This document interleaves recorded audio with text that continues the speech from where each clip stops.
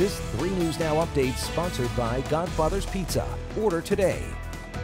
I'm Courtney Johns with 3 News Now. Here's a look at what's happening now. Jeffrey Eglin faces up to 53 years in prison after pleading no contest to vehicular homicide in December's deadly crash. That crash killed a 14-year-old Millard South student.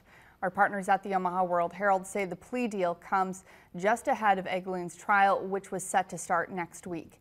In December, police say Eglin left the scene after running a red light and slamming into a car.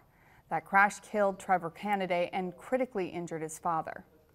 And it's still not known if Aubrey Trail will return to court today, where jurors will hear more testimony in his murder trial. Yesterday, 3 women in their early 20s testified, saying they met Bailey Boswell on Tinder and learned she and Trail were in a relationship. All 3 say Trail tried to get them to kill someone.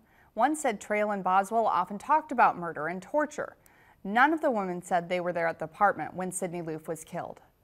And that's a look at some of the stories we're following today. Tune in to 3 News Now this morning for more local news and weather updates. Build your own feast at Godfather's Pizza. Pick your favorite specialty pie, then choose a medium 1-topping pizza. For dessert, streusel or monkey bread. You choose. Build your own feast today. Godfather's Pizza. Do it.